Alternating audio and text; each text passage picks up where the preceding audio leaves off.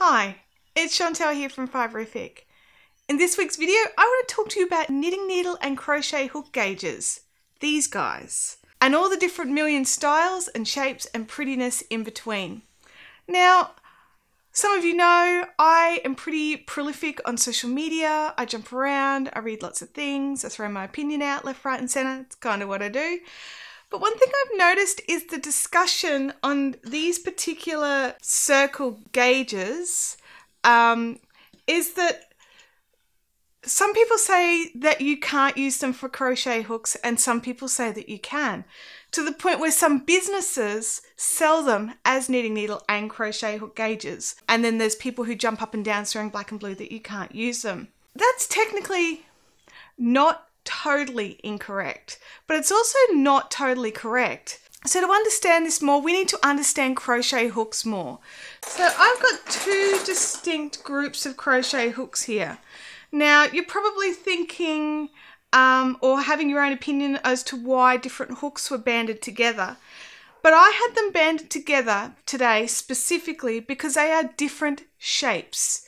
So something you need to understand about crochet hooks is they are not all made the same way. And we're not even just talking mass manufactured versus handmade like those gorgeous Furls hooks, but I'm talking the actual way they're created. So what you need to understand is there's two main distinctive shapes, and that is inline versus tapered. Okay, so the first thing we need to understand is the anatomy of a hook. Okay, so we have, I'm going to use a pointer. We have the tip, the head, the throat, the shaft, the thumb grip, and the handle.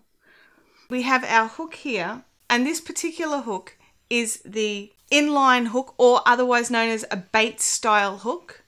And it is the tip here is the narrowest point, but the rest of it is the same width all the way down. It doesn't taper in, it doesn't adjust, and you'll notice that it cuts in, like it cuts through here, and it gets up to the correct stitch width. So this is, in this area here, is where you need to be getting your stitches if you want, so this is an 8mm hook, if you want an 8mm width on your stitch, you've got to pull it past here and up to here, okay? So this is the inline hook, okay?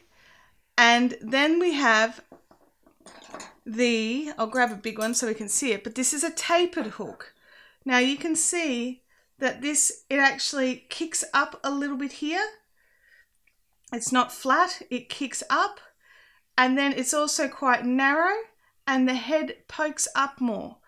Now, the reason we're talking about this is because some hooks actually fit in these round gauges that are gorgeous, and some only fit into these slide-on gauges where you don't have the full cut. Now, so personally, I think it's important to have both kind of gauge because I like both kinds of hooks. Some people are very specific about the hooks they like, but all these hooks, these are all my hooks. I got this particular slide-on gauge from Amazon. I'll pop an affiliate link down below. If you click it and buy something, it actually helps. I get a slight commission at no extra cost to you, and it helps the channel create more videos. Okay, so we've got this 6mm hook. It is a tapered hook. The head kicks up a little, and it goes narrower before it gets to the shaft. Okay, so I'm going to grab the 6mm here, and it fits in there snug and nice. Let's grab the 6mm circle from Shepherdess Aussie Handmade's beautiful Cat on a Moon knitting needle gauge. Now, unfortunately, it won't go through. Now, if with this particular hook, I can go through from the other end and see that yes, up until the thumb grip, it is 6mm. I can't test here. But that's a fairly good indication that it's probably close to 6mm. This is because it's a tapered or boy style hook. The head is not in line with the body, therefore it's not going to fit through. Now, I will say sometimes they do, but generally speaking, they don't. Okay, so now what we're going to do is we're going to try one of my trusty Chow Gu. I've got an 8mm bamboo here in the inline hook. Okay, so we've got an 8mm. So it will go, where's the 8mm? There it is. It will slide just nicely into the 8mm slide there. Will it go into the 8mm hole on here? Beautiful, look at that, see? And I don't have to worry about trying to get it from the other end. Now, you know, some people are like, well, just do it from the other end. But if you've got a soft grip hook, like one of these ones from Clover, or if you've got a tulip hook, or if you've got one of the Chow-Goo metalhead bamboo hooks, you can't do it from the other end because it's got the handle. So this is why it's important to understand the tools that we use.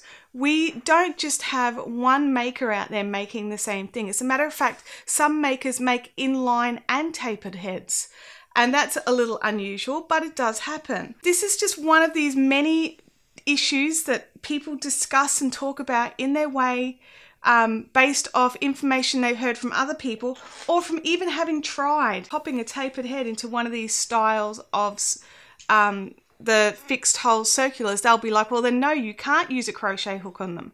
But the answer is you can use some crochet hooks on them.